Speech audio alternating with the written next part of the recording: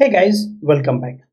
Today we are diving into something that every Appian developer uses it on a daily basis.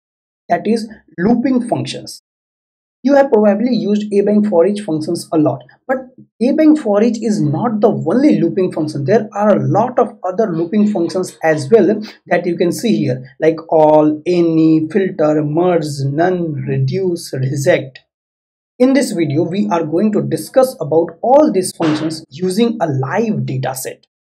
No more boring theory, we will visually see that how data transforms using each one of the functions here. So let's get started onto that. In order to understand the looping functions, I have built a data subset here. So this is a kind of a scorecard for the students here. Here you can see the name of the students, their age, their grade and their score as well. So Alice is there, Bob's, around 6 students are there and each one of them has their score present in this data subset. And in this data subset, we will take various use cases and we'll try to apply each one of the looping functions, and then we will see that how they behave with the data subset and what is the expected output as well. The very first thing that we are going to start here with, obviously, the forEach here. So in the forEach, when you go in the definition of the forEach, not only this definition but any of the definition of the looping function you will find some similarity there. So first is that they will iterate over each item in the list, obviously because they are a looping function, and then they will return the result. Either they will return some output or they will return either true or false as well. So in the forEach functions, when you will go, it will iterate over a list of item and it has some function variable here present. FV means function variable. So FV item means it will return the current item. Let's say that my current use case is that I want to give 5 grace mark to each one of the student. What I want to do here, then in that case, forEach is going to be very helpful in this case here. For example, see, the first student, Alice, has got 85%. If I increment the score by 5% here, you will see that the score has now become 90. Not only that, it has also changed, this particular number has also changed. If I again increment by 5 more, you can see this student is now in the past category as well. So this is how the forEach works. Each item in the array has been incremented by 5. Now if you want to see what was the logic used in order to achieve this data, you will see that this is the button for forEach here, +5 score. What it is doing for each score data. Now, local bank student data dot score is the array of the items, all the scores. So here you can see Alice has 85 marks as of now. So when we do forEach here, what we do, in the current item, we increment the value by 5. And now we will save it back into that particular items here. So we will use a forEach to save data and each of the item will get incremented here. That's how the forEach works. So I hope that is clear. Now let's move on to our next part, that is all function. When you will go in the definition of all, you will see that it will call a rule or function that returns true or false for each item. Obviously, each item it will iterate over and it will call that function for each item, and then it will return true if all the item becomes true. If we take a real-time example, let's say that I want to know that whether all the students have passed or not. So what I will do, I will take on all function here. So basically it will check whether it has passed or not, whether it has passed or not, all the student has passed or not. Okay, how are we doing that? If you go in the all here, you will see that I am saving it into a variable here. I'm calling a simple rule that check if student passed. What is this rule about? If you check this rule, basically I'm checking if the number is greater than or equal to 50, then it will return true, else false. So this function will return true or false. And now I have passed all the score here. What will be the output? Click on this one here and you will see that no, all students have not passed at all because they are less than 50 here. If you want that, no, I want to manipulate the data and make some student pass by myself. See, both are now 50. And again, if you try to use all, yes, all students have been passed. That's how it works. This rule, it will call that rule for each item in the array and then it will evaluate it. So that was about the all function. Let's move on to the next function, that is any. With any, Again, if you go in the definition of any, again the pattern is similar. Like it will call a rule for which will return true or false, and now it will check that if any item is true or not, means if any one of them is true or not. So my use case is that I just want to check that has any student failed or not. As of now, you can see here 2 students have failed. So it will give me yes, some students have failed up here. If you check the logic, what I have used here, any, I have again called that if student has failed. Again, this is just checking if the number is less than 50 here, and it will just store true or false. And I'm just printing that data value here. Yes, some students have filled up here. But again, if we want to, let's say that I want to increment the score of everything. Now everybody has passed up here. If I now use any, like it will say that no, none of the student has failed. Why? Because everybody has passed up here. So that's how the any works. Now let's move on to the next part, that is the filter function. If you go in the filter function, again the same pattern. It will call a rule for each item and returns any item for which the return value is true. Means it is not just written true or false, it is in the complete data set here. For example, I need to find here only the past student. If I click on that, you will see that the failed student data has gone away. It is only showing me the past students data only. How it is working?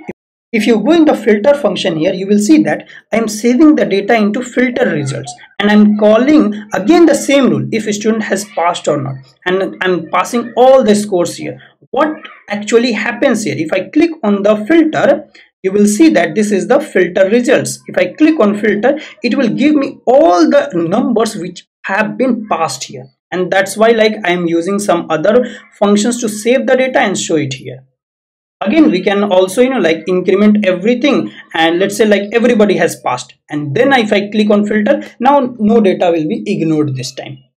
Every data returns as it is. So I hope this filter part is clear. Now the next function is reject function here. What does reject do? When you will go in the definition of reject, you will again see the same pattern. Like it will call a rule for each item in the list and reject any item for which the return value is true. Basically here as well, you would have to call a rule, and then if that rule is true, it will reject that particular value. So here my use case is that I want to, in this whole data subset, I want to remove those students who have passed here. So here you can see remove past I have written here. If I click on that, I will only get the data for those students who have failed here. Again, we will go back in the logic and see that how reject is working here. So if you go in the interface, if I click here reject, basically reject is saving the data into rejected results here. So this is nothing but our rejected results. If I click on the reject here, remove past, see which of the data it has given. It has given me those scores which have failed here. Now again, I have created a rule to check that if a student has failed up here. So here you can see if the score is less than 50, they have failed, means it is returning true, else false here. Now again, I am checking that which of the scores have been like less than 50. It is storing that data which is less than 50, and it is only returning those two results here. So that's how it has been used here, reject function. Now let's move on to the next function, that is merge. Merge is also a looping function here. If you go in the definition of merge, the definition is that it will take a number of lists and merge them into a single list. Basically, if you see the definition, let's say like 2 lists are present there, 1, 2, 3 and 4, 5, 6, and it will return the data in one list. Means 3 nested lists it will create here. Now in our, I want to merge that. I just want to print the name of the student and their total scores here. So if I click on merge name and score, you will see that Alice Johnson, what is the score? 85. Bob Smith, score is 62. All the students which have been there, for them it is just merging the data. For example, I just want the failed students. These are the failed. I just want the merging of the data, and then I will get Charlie and Ethan and their respective score as well. It will help us to filter out the data as well when you use a combination of the functions here. Now let's check the logic for the merge function, how it was used here. When you go and check the logic for the merge function, here it is. There is a variable called as merge list. And when you see the merge here, it will say that local bank student data dot name means all the student data 6 are there, all the name will come, and then the data dot score and all their score will come, and that's what we are printing directly on the screen here, their name and their respective scores here. So I hope that this part is clear. Now let's move on to the next part, that is a reduce function here. Reduce function, when you go in the definition of reduce, you will find that it will call a rule or function for each item. It will pass the result of each call to the next one, and at the end it returns a resulting value. In our case, the example that we have taken is kind of average. We want to calculate the average of all the students which are present up here. Now, when you see the logic for the reduce function, you will see that what I am doing here is I have created a variable called as total score here. So as of now, total score is null. Now reduce I have written. The very first here is the context. I just want the sum. Initial value is going to be 0. This is also called accumulators value, and this is the score of the student. All the score I have passed up here. First of all, it will calculate sum of 0 plus this one, then again it will pass into the next iteration whatever is the result, and then it will keep for each item in the list, and ultimately it will store the data into local bank total score. Let's see how it works. If I try to click on average, you will see that the total score got 392 here, whatever is the total score. And in order to calculate average, I have just divided by total number of students there. That's how we have got the average. So if I try to get the average score, you can see here I will get 65.33, and total students have been 6 here. We can do some other combination as well. For example, I want the average of only the past student, so I will just filter with past student, and then I will try to find the average here. So average of past student 78, which is much better than 65 here. Let's do the average for the failed student. What has been the average? So these are the two scores, and then if I try to calculate average, it is just 39 here. So I hope reduce is clear. Now let's move on to the next function, that is none. When you go in the definition of none here, you will see that it will call a ruler function. That has been the usual pattern in all the looping functions, that returns true or false obviously, and the output it what it returns with the intent to discover if no items are true. Means no item in the array should be true here.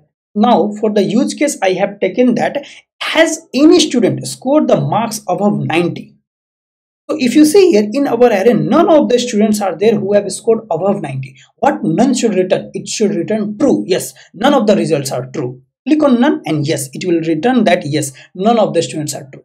But if I try to increment the score by 5 here, now see here, 90 is this one and this one as well. If I try to use the none function, it will return no. Means none of the students have false. That is a false. Some students are there which have scored more than 90% as well. So that's how this none function works. Click on reset, and the data will back to reset here.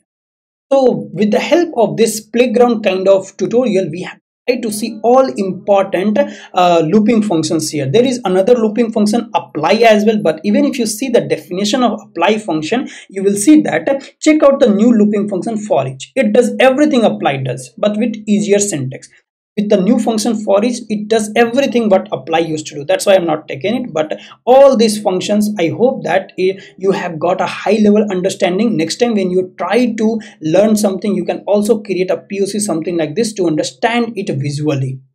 And that was all about the looping function. I hope it makes better sense now. Next time when you will try to go in the definition of all these functions, it will make more sense, and you will be able to understand in a better way and relate to a real-time examples as well.